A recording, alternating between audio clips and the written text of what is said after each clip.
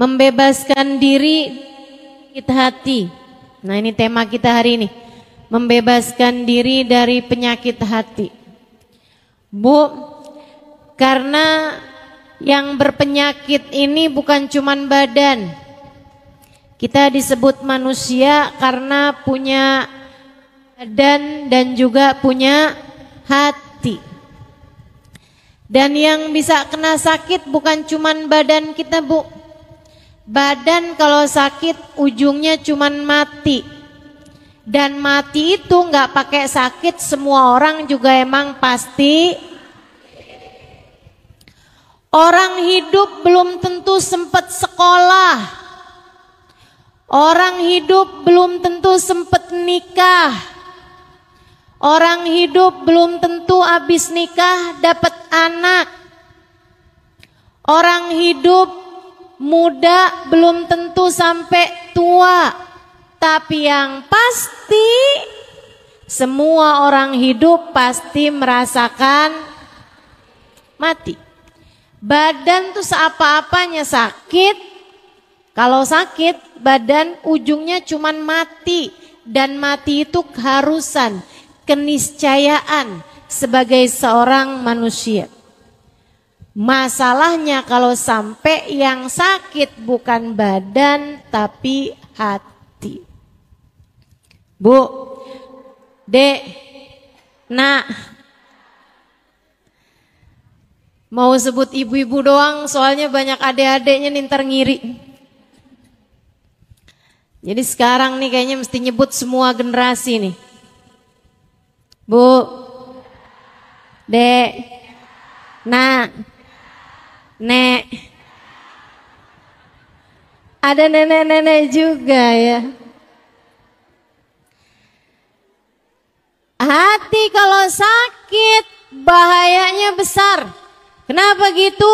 Bisa nggak selamat. Sebab Allah Subhanahu wa taala mengatakan dalam Al-Qur'an, ala lisani sayyidina Ibrahim al-Khalil, sesuai dengan lisannya Nabi Allah Khalil ketika Allah menceritakan tentang doanya Nabi Ibrahim alaihi salam, Rabbi la tukhzini yawma yub'atsun yawma la yanfa' mal wala banun illa man atallaha biqalbin salim. Kata Allah, ya Allah, jangan hinakan saya di hari Engkau membangkitkan hamba-hambamu. Jangan buat saya kecewa di akhirat nanti, ya Allah. Yauma la yanfa' mal. Akhirat, hari orang gak selamat bawa harta. Wala banun. Hari orang gak selamat bawa anak. Jadi yang punya anak banyak, jangan bangga dulu. Wah, saya mah tenang dah. Punya anak 30. Jangan bangga dulu. Sebab keselamatanmu tidak tergantung dari itu. Yauma la yanfa' mal wala banun. Lantas yang selamat orang yang datang bawa apa? Illa man atallah biqalbin salim. Yang selamat adalah orang yang datang pada Allah dengan bawa hati. Hati yang selamat, hati yang bagus, hati yang pantas, hati yang bercahaya. Pemilik-pemilik hati yang bercahaya inilah yang kelak di hari akhirat akan hidup dalam keadaan nikmat. Kalau kamu kepengen hidupmu senang, kelak di hari akhirat nanti akan, kalau kamu pengen hidup kamu dari sejak di dunia dikaruniai kehidupan yang baik, kehidupan yang bahagia, kehidupan yang terarah, kehidupan yang solehah, pastikan kamu punya modalnya hati yang selamat. Selamat dari apa? Selamat dari kotoran-kotorannya. Selamat dari penyakit-penyakitnya. Selamat dari kegelapan-kegelapannya. Apa kotorannya hati? kotorannya hati adalah dosa. Kata Nabi Muhammad alaihi wassalam, "Idza adnabal abd nakat fi qalbihi nuqtah sauda, fa in istaghfar wa taba musih wa illa." Kata Nabi Muhammad, seseorang apabila mengerjakan dosa, maka tertorehlah di lantai hatinya, di ruang hatinya, satu titik hitam. Kalau dia bertaubat, dia beristighfar, dia mohon ampun kembali kepada Allah, dihapus titik hitamnya. Kalau enggak, titik hitam terus ada. Bikin dosa lagi, titik hitam lagi. Bikin dosa lagi, titik hitam lagi. Sampai hatinya penuh dengan kotoran-kotorannya, hingga hatinya menjadi gelap, tak lagi bercahaya. Nanti kalau hati udah banyak kotoran-kotorannya, hatinya jadi berpenyakit. Penyakitnya hati apa aja? Banyak. Imamul Haddad dalam kitabnya menyebutkan penyakit-penyakit hati paling berbahaya. Kata beliau, salah satu dari penyakit hati paling berbahaya namanya kibir, kesombongan. Kesombongan ini merupakan penyakit hati yang sangat berbahaya. Lawannya sombong adalah tawadhu. Sombong merasa diri lebih baik daripada orang lain. Saya sih duduk di belakang, tapi nih ya, kalau orang tahu siapa saya, pasti saya bakal didudukin di depan. Sebelahan mau ustazah, kalau perlu dipangku mau ustazah.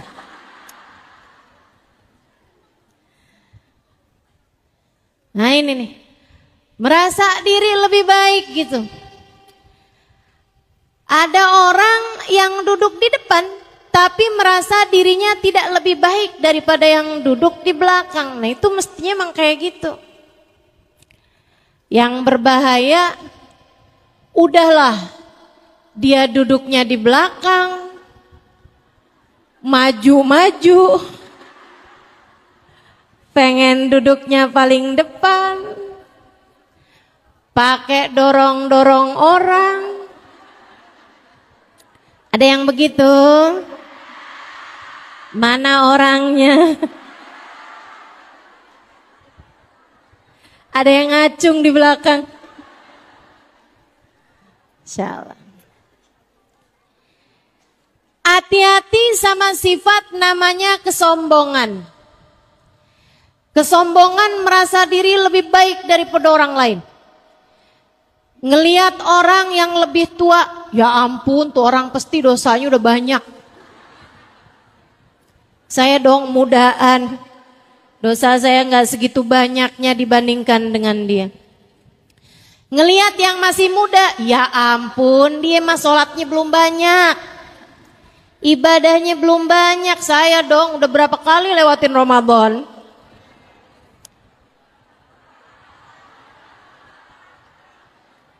Ngerasa diri lebih baik daripada yang muda-muda.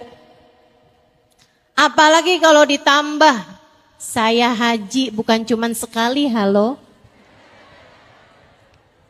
Jadi panggilannya udah bukan hajjah lagi tapi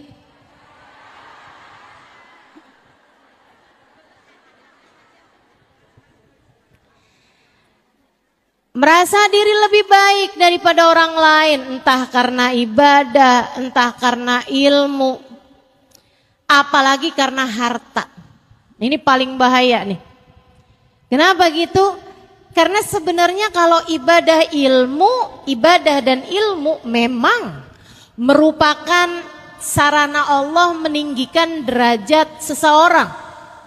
Orang jadi mulia karena ibadahnya, orang jadi mulia karena hartanya.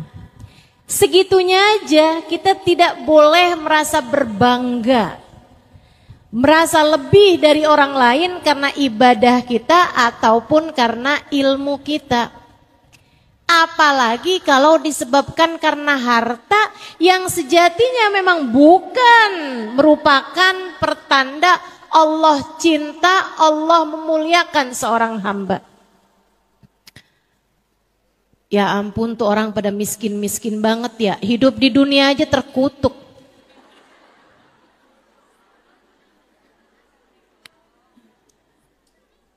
Ya ampun, hina banget sih tuh orang-orang pada. Buat makan aja susah. Duh, baru di dunia aja udah ditunjukin ya siapa orang mulia. Maksudnya dia. Dan siapa orang yang hina. Innalillahi.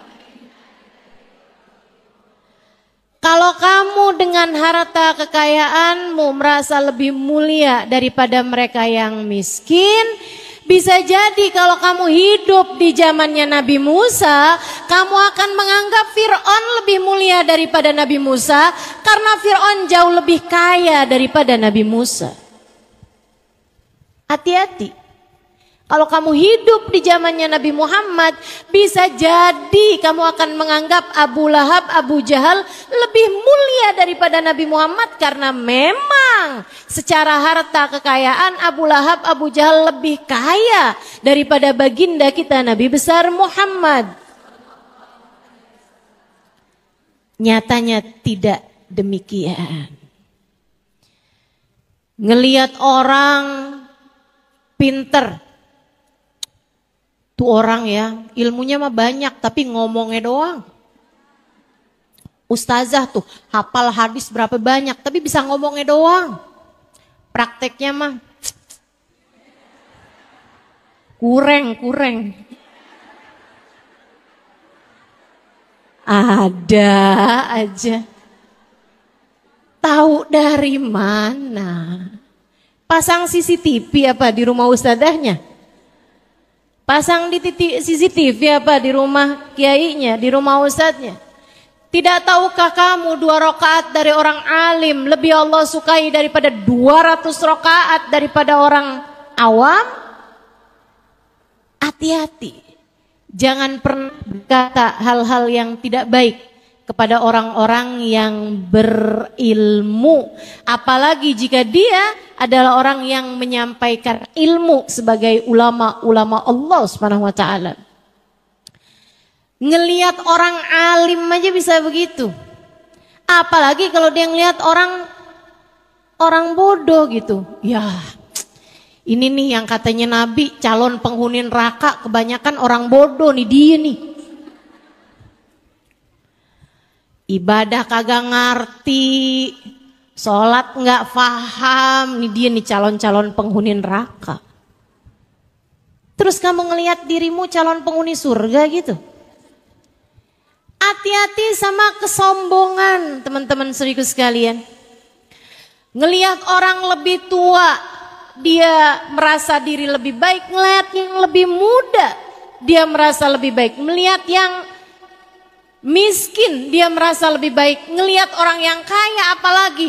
Kaya bener ya, ngepet di mana nih ya? Korupsi nih kayaknya nih. Subhanallah, subhanallah. Terus kamu mau merasa lebih hina tuh dari siapa? Ngelihat orang alim dibilangnya begitu, ngelihat orang bodoh dibilangnya begitu. Ngelihat ahli ibadah, ada orang baca Quran, ibadah, benar gitu. Dia bilangnya palingan ria. Tuh dia ibadah kayak begitu tuh cuman biar kelihatan orang kayak orang soleh gitu. Padahal aslinya mah hatinya lain, tuh hatinya lain. Urusan apa kamu sama hati orang? Ngelihat ahli ibadah kayak gitu, apalagi ngelihat ahli maksiat. Ya Allah, tuh neraka kirim salam kali sama dia. Maksiat aja. Ini kesombongan teman-teman. Tingkat paling berbahaya dari penyakit hati.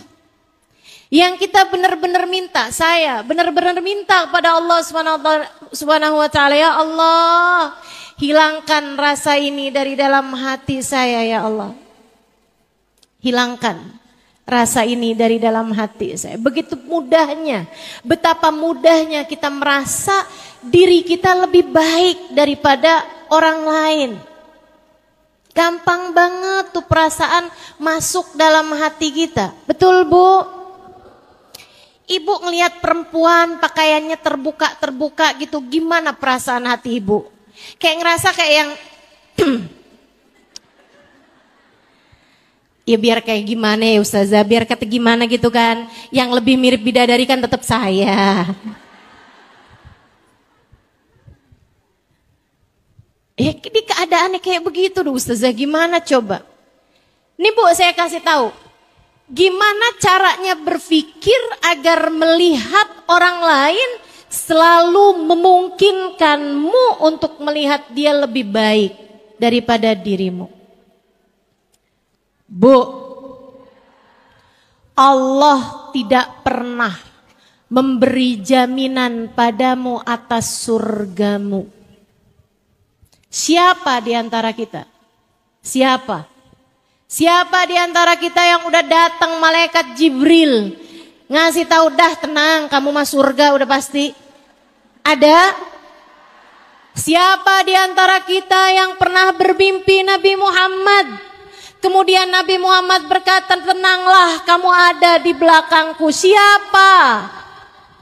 Siapa di antara kita yang sudah mendapatkan jaminan bahwa kelak nanti saat melewati jembatan kakimu akan ditetapkan Allah hingga tidak tergelincir dan masuk ke dalam surga Allah tanpa hisab, tanpa azab?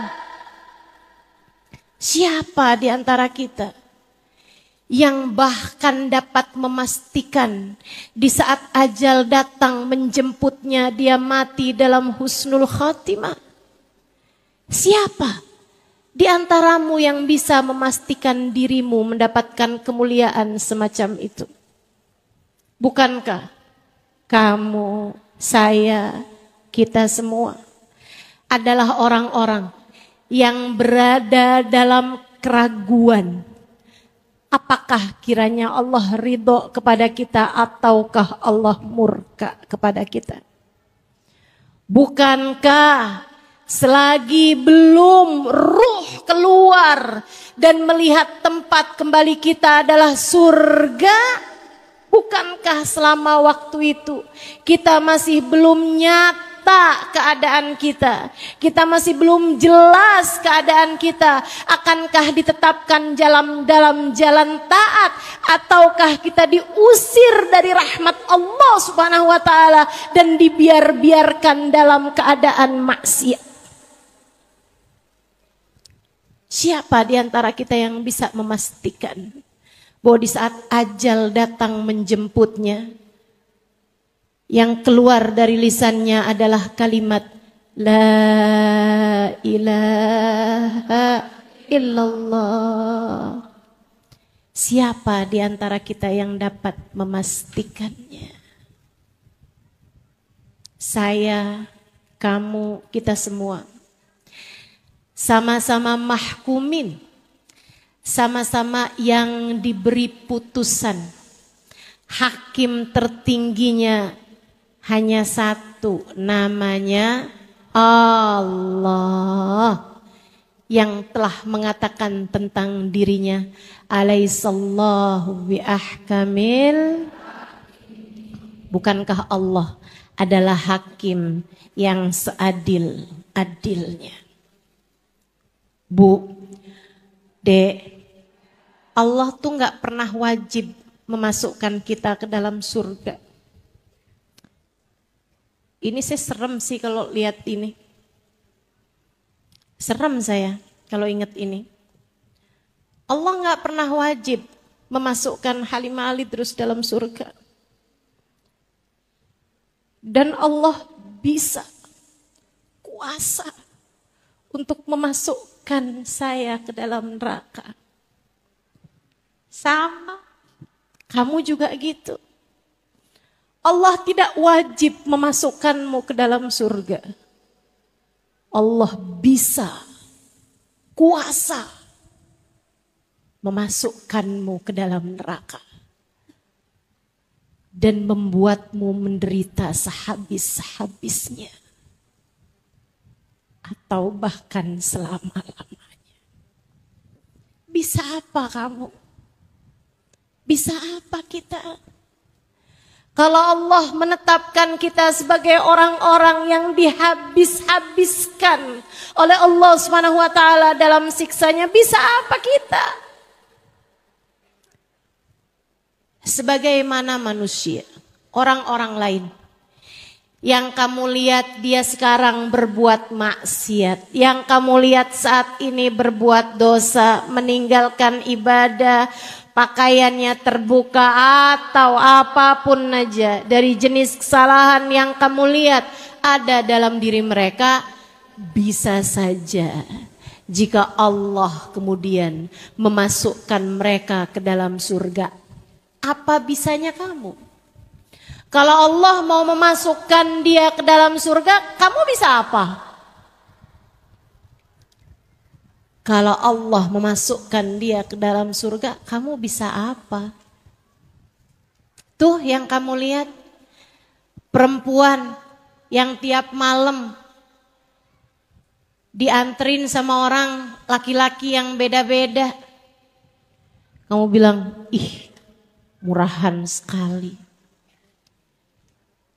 Bisa jadi kalau Allah ingin memasukkannya ke dalam surga, kamu bisa apa? Terus yang kamu lihat dirimu itu, udah sholat, udah ibadah. Kalau Allah nggak mau memasukkanmu ke dalam surga, kamu bisa apa? Karena ya guru saya, Sayyidil Habib Umar bin Hafid menyampaikan, Inna lillah sifah. Allah Subhanahu wa taala punya satu sifat. Namanya la yubali, Allah tidak peduli.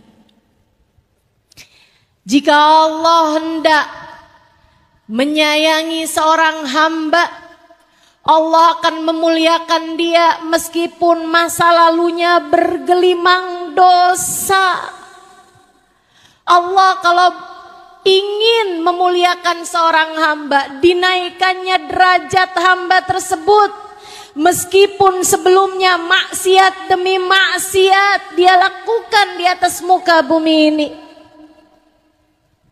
Jika Allah menghendaki untuk menyayanginya, Allah dengan mudah menaikkan derajat orang tersebut di sisi Allah. Allah tidak peduli. Pun demikian, kamu udah tahajud, kamu udah ibadah, kamu udah ngerjain taat.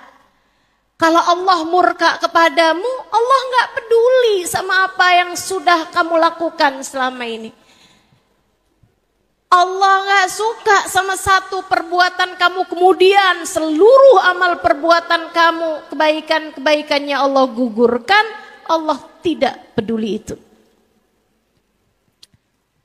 Makanya hati-hati sama sifat sombong. Tiap kali ngerasa diri, saya dong. Tanyakan pada dirimu, memang siapa saya?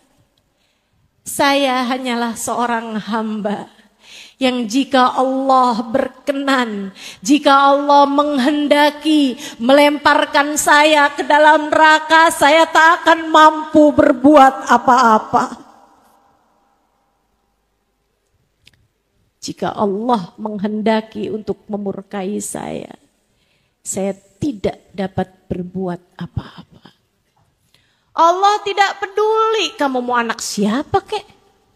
Allah nggak peduli kamu mau sekolahnya di mana kek. Allah nggak peduli mau kamu udah bolak-balik pergi haji umroh kek. Kalau Allah nggak suka, kamu bisa bilang apa? Allah murka, kita bisa bilang apa? Terus ingat-ingat itu dalam hatimu. Terus sampaikan itu dalam jiwamu. Mudah-mudahan dapat jadi obat dari kesombongan kita selama ini. Insya Allah. Teman-teman saudariku sekalian yang saya muliakan, dulu ada satu Hawari. Hawari itu kayak sahabat buat Nabi Muhammad. Ini punyanya Sayyidina Isa bin Maryam, Nabi Allah Isa. Jadi kalau orang dekat sama Nabi Muhammad, beriman kepada Nabi, namanya kan sahabat Nabi. Kalau sahabatnya Nabi Isa namanya Hawari. Yang Allah ceritakan dalam Al-Quran, qalal hawariyuna nahnu ansarullah, itu ya. Hawari. Ada Hawari. Jadi Hawari sahabatnya Nabi Isa. Dekat sama Nabi Isa sampai sama Allah karena dia dekat sama Nabi Isa, senang khidmat, senang taat sama Nabi Isa. Allah kasih kemuliaan. Kalau dia jalan ada awan naungin dia. Ini teman-teman, kamu kalau dengar kemuliaan semacam ini, jangan pernah doa minta dikasih kayak begitu. Enggak, ini saya serius, jangan ketawa. Saya serius nih ya. Kalau kamu dengar ada orang bisa tahu isi hati manusia, kamu jangan, ya Allah kasih dong saya kayak gitu ya Allah. Jangan. Kenapa gitu? Nah kamu tuh gak ada awan naungin di atas kamu aja. Kamu bisa sombong gimana kalau jalan kemana-mana dinaungin awan. Kamu gak tahu isi hati orang aja, kamu gampang mau suudzon sama orang lain. Gimana kalau kamu dikasih lihat isi hati orang? Makanya kalau saya sih saya doa minta sama Allah, ya Allah, jangan sampaikan kepada saya selain kebaikan orang-orang ya Allah. Karena saya cukup sulit untuk menjaga hati agar tetap husnudzon, berbaik sangka. Jauh lebih mudah bagi saya agar tidak mendengar keburukan-keburukan tentang orang lain disampaikan kepada saya. Yang buruk-buruk dari orang jangan sampai dan nyampe ke telinga saya. Saudaraku sekalian yang saya muliakan, Hawari ini, sahabat Nabi Isa ini, kemana jalan awan naungin di atas dia. Satu hari dia lagi jalan di sebuah perkampungan, kemudian di ujung perkampungan tersebut ada gurun pasir. Saat melewati itu dia sambil awan naungin di atasnya. Dan dia jalan dalam keadaan terhormat, bajunya putih, pecinya putih, mukanya bercahaya, asar dari ibadah, asar dari zikir. Bekas-bekas zikir kelihatan, bekas-bekas wudhu kelihatan dari wajahnya, dari tubuhnya. Cahaya ibadah. Dia lagi jalan seperti itu, dia ngelewatin orang baru habis mabuk. Ini diceritakan Imam Ghazali, kalau saya nggak salah ingat ada di Minhajul Abidin. Dia pun ketika ngelewatin orang ini, orang mabuk, baru habis mabuk, kayak malam-malam tuh mabuk, terus tergeletak gitu aja di jalan. Badannya kotor, bau mulutnya busuk, mukanya kotor. Badannya bau, dia dalam keadaan terhina di tanah. Orang ini ketika lewat, dia menjauh. Bukan karena takut dipukul. Orang mabok kan namanya mabok ya enggak? Enggak gitu. Tapi dia ngelihatnya, ih ahli maksiat. Ih neraka nih orang ini nih. Ahli maksiat bener-bener nih, ih jangan sampai dosa-dosa dia ntar nularin saya. Saya nih kan ahli taat, jalan deket-deket, jangan deket-deket nih, ntar saya kecipratan nih, kecipratan dosanya, kecipratan maksiatnya. Dia pun jalan agak jauh-jauhan gitu dari orang tersebut, menghindar. Si orang mabuk tadi ini, Dia kebangun gitu kan beberapa saat sebelum orang tadi lewat. Dia liatin dirinya, pusing kepalanya, bau badannya, lapar perutnya, pada sakit semua. Dia kemudian mikir, hidup gak enak banget ya. Emang nih kalau maksiat sama Allah nih kayak gini nih, hidupnya gak enak. Gara-gara jauh dari Allah nih kali ini ya. Gak enak banget hidup saya nih. Kotor, terhina, lapar. Gak lama dia lihat orang tadi lewat di samping dia tuh. Dia bilang tuh ahli taat. Mukanya berseri-seri, badannya bersih, jalan dalam keadaan terhormat, awan pula naungin di atas dia. Enaknya jadi ahli taat kepada Allah. Saya nih jadi ahli maksiat, hinanya hidup saya. Dia kemudian duduk. Dia bilang, ya Allah, kalau saya balik kepadamu, Engkau terima gak ya Allah? Terima kan ya Allah. Saya mau hidup taat aja ke jalanmu ya Allah. Ampuni dosa-dosa saya. Jadikan saya ahli taat kepadamu ya Allah. Dia kemudian berdiri. Saya pengen ibadah kepadamu ya Allah. Dia mikir ibadah apa yang paling dekat. Ya udah dah. Dia menapaki tapakan-tapakan orang soleh yang ada di hadapan dia. Dia ikutin jalannya. Dipas-pasin sama dia langkahannya orang tersebut. Ya Allah, sebagaimana Engkau telah menjadikan orang itu soleh yang ada di hadapan saya juga minta dong ya Allah dijadikan orang soleh seperti dia ya Allah. Sebagaimana Engkau memandangnya dengan pandangan penuh keridhaan-Mu ya Allah. Pandang saya juga dengan pandangan keridhaan-Mu ya Allah. Muliain saya ya Allah, dunia akhirat. Dosa-dosa saya ya Allah. Dia jalan ngikutin langkahannya orang soleh tadi, Hawari tadi itu. Si Hawari noleh ke belakang, nggak ngapain dia ngikutin saya? Ih, dia ngikutin saya nih kan, ntar saya ketularan sama dosa-dosanya. Ntar saya jadi akhirnya jadi orang kayak dia juga. Ih, amit-amit, amit-amit. Ngapain sih tuh orang ngikutin saya? Dia terus mempercepat langkahnya. Fa'auhallahu ila Nabi Allah Isa bin Maryam. Allah memberi wahyu kepada Nabi Isa bin Maryam. Gak lama sudah beberapa perjalanan, berapa ratus meter perjalanan ada Nabi Isa menunggu mereka berdua. Kata Nabi Isa, Allah telah mewahyukan kepada saya, kamu wahai peminum ahli maksiat, akan tetapi kamu datang pada Allah dengan bertaubat dan hatimu bersih.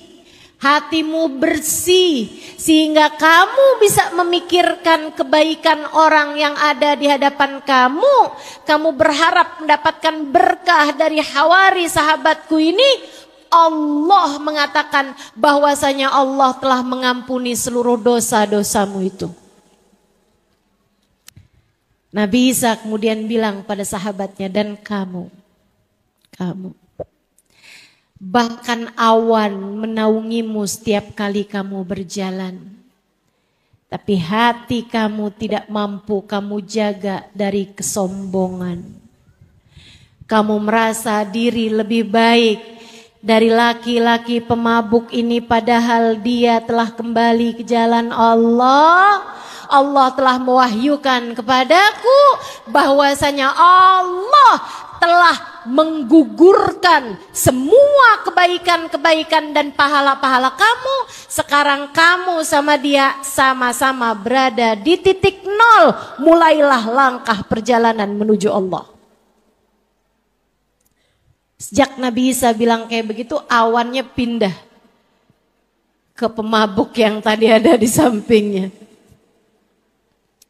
Allah, Bu, nggak peduli. Allah nggak peduli. Allah nggak peduli. Ada orang ahli maksiat kayak gimana, Allah mau tinggiin, Allah nggak peduli. Allah, Bu. Makanya jangan pernah gampang-gampang menghakimi siapapun. Kamu kalau pingin menghakimi, hakimilah dirimu sendiri, introspeksilah dirimu sendiri, fahamilah bahwa sampai dengan umur setua ini Allah belum memberikan jaminan apa-apa mengenai akhirat kita. Maka bukankah sebaiknya yang sedang diuji ini berhati-hati? Hati-hati, terutama dalam urusan menjaga hati.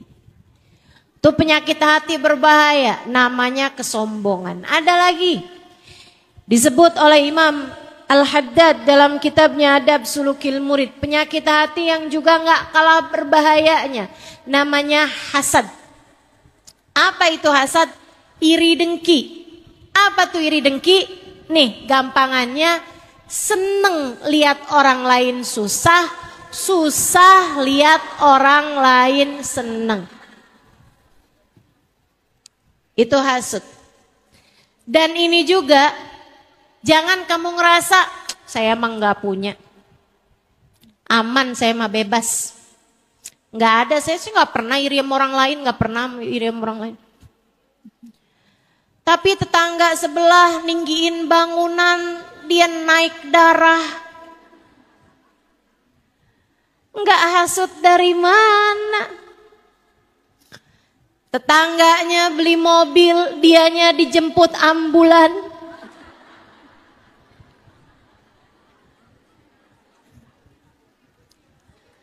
Ada anak tetangganya dilamar bolak-balik, sementara anaknya sendiri udah masuk umur tapi belum datang-datang juga jodohnya. Hatinya kalang kabut, mikir nih jangan-jangan dia guna-guna. Hatimu berpenyakit, segeralah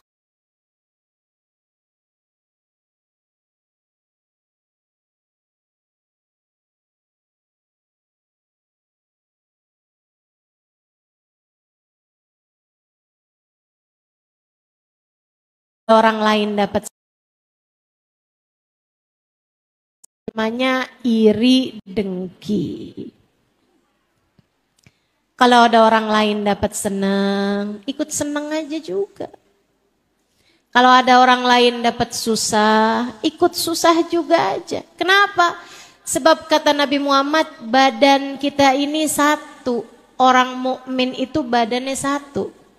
Kalau ada orang mukmin sakit, orang mukmin lainnya akan ikut merasakan kesakitannya. Bu, nih sekarang lagi masa-masanya Palestina mendapatkan kedoliman semacam itu. Tentu kita sakit, hati kita sakit melihatnya. Tapi jangan yang jauh-jauh kamu sayangin, yang deket-deket pas giliran dapat kesusahan, ya emang dia mah kayak gitu tuh orangnya. Ada tetangga perempuan kecelakaan, ketabrakan mobil, dia mah kayak gitu, emang gak nurut melakinya, pantes. Yang jauh-jauh dapat kemalangan bisa kamu sayangin. Kenapa yang di dekat-dekat kamu malah kamu syukurin? Hatimu jangan biarkan ia dipenuhi dengan hasad, dengan rasa iri dan dengki. Mudah-mudahan Allah selamatkan kita semuanya. Tapi gimana ya Ustazah, ada tuh orang yang hati saya tuh kayak gak pernah biasa aja gitu. Kalau yang lain sih nggak apa-apa nih. Tapi kalau sama dia tuh emang kayaknya dianya juga emang suka kayak gitu sama saya Ustazah. Jadi saya juga akhirnya kayak gitu sama dia juga tuh. Saya pokoknya kalau dia dapat kesenangan saya kesel aja gitu. Kesel aja saya Ustazah. Gimana cara ngobatinnya? Kamu harus tahu dulu bahwa itu sesuatu hal yang sangat merusak agamamu. Al-hasad haliqatuddin. Kata Nabi Muhammad, sifat hasad itu adalah pencukur agama. Kayak rambut nih gondrong, kena cukur, langsung botak. Iman kamu, agama kamu kayak begitu. Katanya Nabi Muhammad dalam hadis yang lain, al-hasad ya'kulul hasanat kama ya'kulun narul hatab. Hasud makanin kebaikan kayak api memakan kayu bakar. Kamu ibadah sehari, kena hasud sekali, habis ibadahmu sehari itu. Bahkan kadang-kadang ibadah seminggu, habis kena hasud sekali. Kadang-kadang ibadah sebulan, habis kena hasud sekali. Bahkan kadang-kadang ibadah setahun, habis kena hasud sekali. Bahkan kadang-kadang ibadah seumur hidup, habis sama sekali karena termakan oleh rasa hasud yang menggerogoti dalam hati seseorang. Hati-hati sama sifat hasud. Jangan hasud. Sama-sama belajarnya, tapi yang ini sukses, yang kamu kurang sukses, ya nggak apa-apa. Sama-sama buka usahanya, yang dia maju, yang kamu enggak, ya nggak apa-apa. Bu, Allah yang ngasih rezeki buat semua orang. Allah yang paling tahu. Apalagi kalau kamu ngerasa, ya Allah, dulu waktu toko saya sendirian, toko saya laku ya Allah. Giliran tetangga toko juga, dia yang lebih laku ya Allah. Bangkrutkanlah toko dia ya Allah. Kamu zalim dengan kamu punya sifat hasud.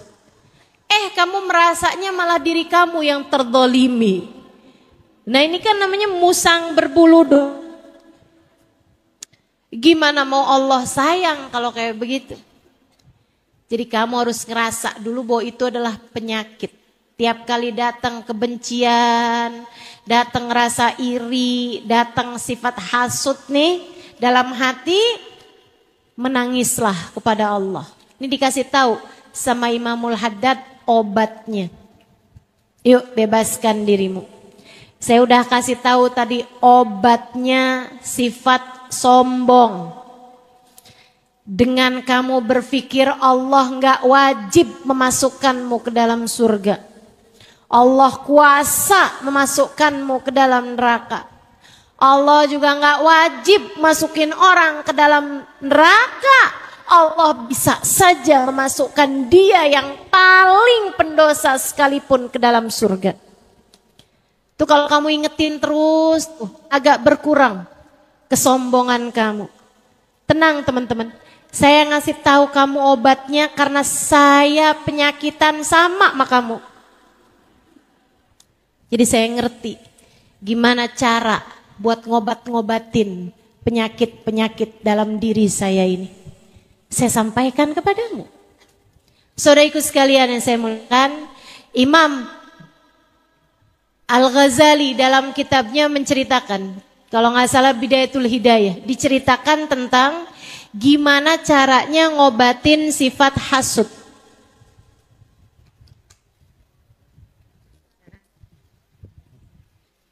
Ya, kita akan berhenti sejenak, mau adzan, nanti habis selesai adzan kita lanjutkan kembali.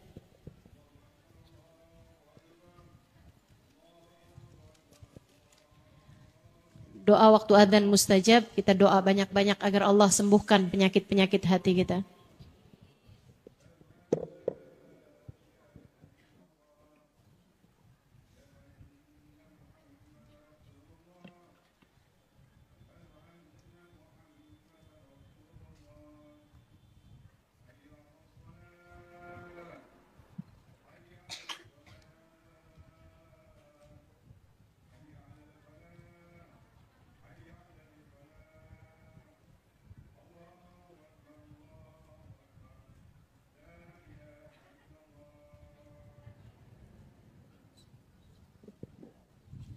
La ilaha illallah, alhamdulillah alamin. Allahumma salli ala sayyidina Muhammad wa ala ali sayyidina Muhammad. Allahumma rabba hadhihi ad-da'wati at-tammah wassalatil qa'imah hati sayyidina Muhammadin al-wasilatu wal fadilah wa syaraf wa darajatal aliyata rafi'ah ba'atul maqam al-mahmud alladhi wa'attah innaka la tukhliful mi'ad ya arhamar rahimin. Rabbi ufni wa liwalidayya, Rabbi ufni wa liwalidayya, Rabbi ufni wa liwalidayya, Rabbi ufni wa liwalidayya, Rabbi ufni wa liwalidayya warhamhuma kama rabbayani saghira. Wa sallallahu ala sayyidina Muhammadin wa ala alihi wa sahbihi wasallam walhamdulillahi rabbil alamin. Imam Al-Ghazali dalam kitabnya menyebutkan obat penyakit hasud. Kalau kamu merasa diri kamu nih dikuasai sama sifat rasa hasud, biasanya ya maaf, biasanya tuh kalau ibu rumah tangga hasudnya juga sama ibu rumah tangga. Biasanya penjahit hasudnya juga masih sama penjahit.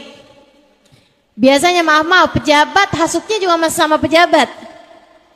Biasanya kalau maaf nih ya, biasanya kalau ustadzah hasudnya juga sama ustadzah. Makanya hati-hati nih sama sifat ini nih, hati-hati bener-bener. Perempuan biasanya hasudnya juga sama perempuan. Istri biasanya juga hasudnya sama istri-istri yang lain gitu, kayak seneng gitu kan. Kenapa kok saya nih jadi istri kok kayak menderita gitu. Akhirnya hasud, ada istri yang lain dapat hadiah.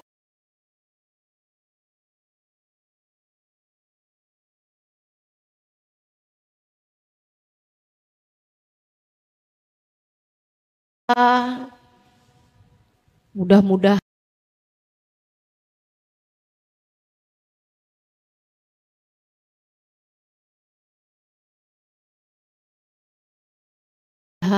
suaminya nggak lagi sayang sama dia.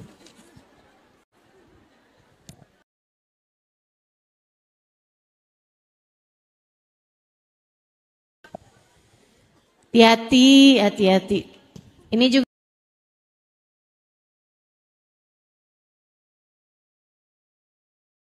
nih Bu nih, kalau ibu-ibu kalau dapat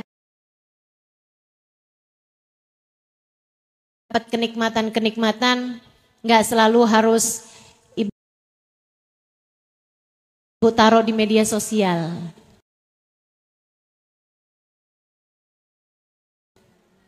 Ya Bu.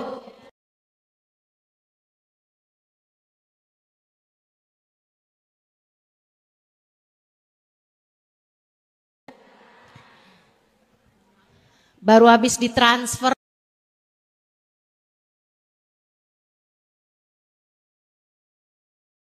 sama suaminya di foto. Terima kasih Beb.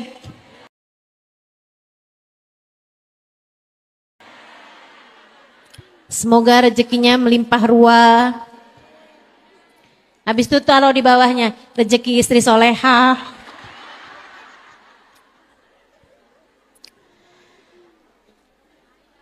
Akhirnya, nah ini yang iri ini, kasih tahu nih penyakit atau obatnya sama Imam Al-Ghazali. Kata Imam Al-Ghazali,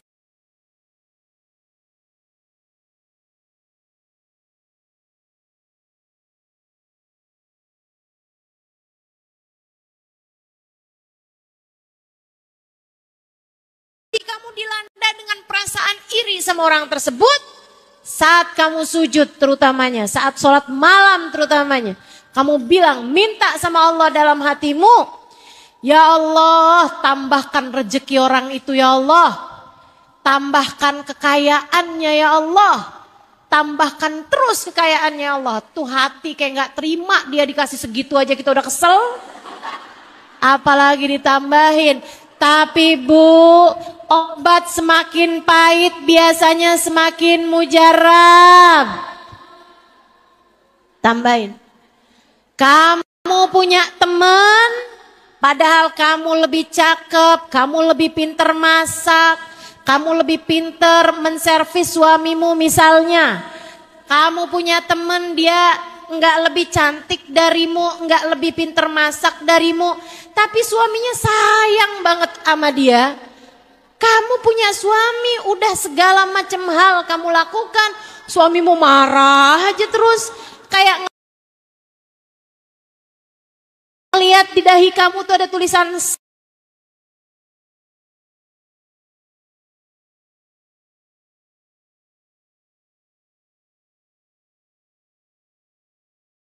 salah.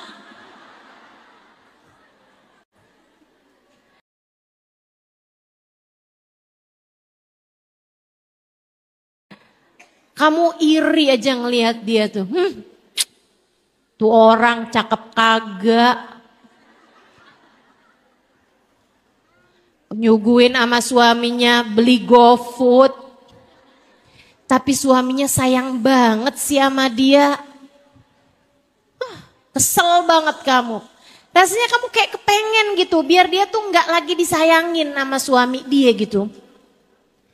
Kalau kamu ngerasa kayak gitu saat kamu sujud, kamu doain, ya Allah tambahkanlah rasa sayang suaminya kepada dia ya Allah. Tuh hati berat banget Bu, saya udah pernah nyoba.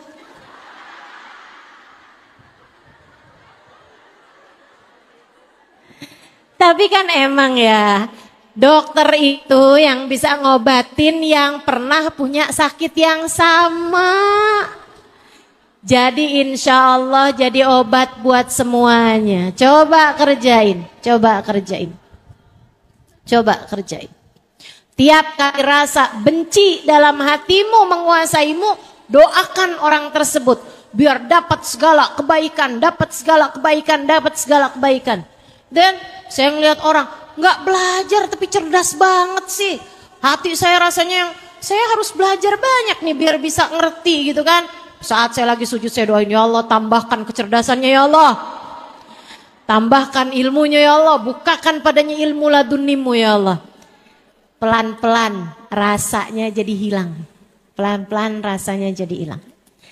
Malah kalau kamu bisa lagi deketin. Datengin orang itu. Hati nih rasanya, kita kan kalau lagi sebel sama orang. Bu jangan kata kita suruh deketin. Ngeliatin mukanya aja ogah. Betul. Sebut namanya aja. Si itu siapa? Si itu. Sampai nyebut namanya aja nggak mau. Nih obatnya nih, kalau kamu lagi sebel sama orang, benci sama orang, hasut sama orang, datengin, salamin, pelukin, bilang sama dia, saya sayang sama kamu. Hilang, setannya hilang. Setannya hilang, percaya saya setannya hilang. Obat tuh emang berawanan, Bu.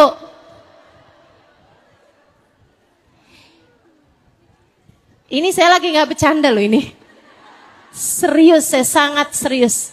Masalah sama kita semuanya nih, penyakit-penyakit diri kita nih. Katanya membebaskan diri dari penyakit hati. Ini saya kasih tahu. Obat-obatnya ya, obat-obat buat hati kita ini. Ibu-ibu sekalian, jadi kalau lagi sebel sama suaminya,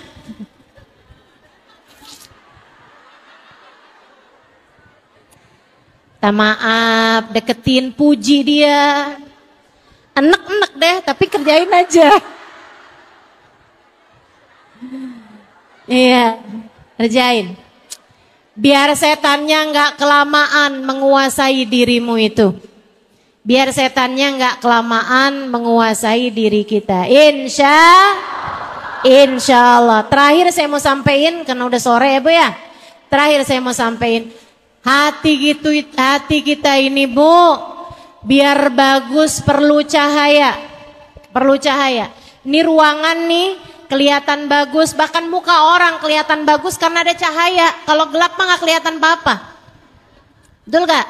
Nih bunga-bunga nih kelihatan cakep karena ada cahaya ibu-ibu sekalian. Ini backdrop kelihatan, semuanya kelihatan karena ada cahaya. Begitu gak ada cahaya sama sekali, udah semuanya gelap aja. Gak kelihatan yang mana yang hidungnya mancung, yang mana yang alisnya disulam, yang mana gak kelihatan tuh. Gak kelihatan. Ibu-ibu sekalian, hati juga biar indahnya kelihatan, biar cakepnya hatimu kelihatan, biar cakepnya iman dalam dirimu kelihatan, harus ada cahayanya. Iman tuh cakep Bu, keyakinan kita kepada Allah tuh cakep. Islam kita ini bikin kita cakep hatinya. Cuman seringkali nggak kelihatan karena nggak ada cahaya. Ibu, saya kasih tahu cahayanya hati. Bu, cahayanya hati itu Allahu nurus samawati wal ard. Allah lah cahaya bagi langit dan bumi. Kamu kalau kepengen hatimu bercahaya, taruh Allah dalam hatimu. Ingat terus sama Allah. Ingat terus kamu hamba Allah, Allah Tuhan kamu. Ingat terus Allah lagi liatin kamu dimanapun kamu berada. Allah yang punya kuasa. Allah, Allah, Allah. Allahu nadhiri, Allah lihat saya. Allahu syahidi, Allah mengawasi saya. Allahu ma'i, Allah bersama saya. Allahu qaribun minni, Allah dekat dengan saya. Terus ingetin diri. Terus ingetin diri. Allahumma anta rabbi, la ilaha illa anta, khalaqtani wa ana abduka wa ana ala ahdika wa wa'dika mastata'tu. A'udzu bika min syarri ma sana'tu, abu'u laka bi ni'matika 'alayya wa abu'u bi dhanbi faghfirli fa innahu la yaghfiru dzunuba. Ya Allah, Engkau Tuhanku, aku hambamu. Allah manta rabbi, la ilaha illa anta, tidak ada Tuhan kecuali Engkau. Khalaqtani, Engkau telah menciptakan aku. Fa ana abduk, maka aku adalah hambamu.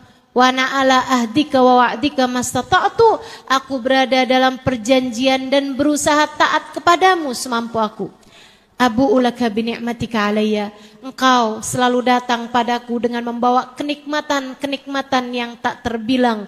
Wa abu'u bidambi, sementara aku datang padamu dengan kemaksiatan-kemaksiatan dan dosa-dosa yang tak henti-hentinya. Faghfirli, ampunilah aku ya Allah. Fa innahu la yaghfirud dzunuba illa anta, sesungguhnya tak ada yang dapat mengampuni dosa-dosaku kecuali Engkau. Terus ingat Allah, ingat Allah, ingat Allah, jadi cahaya.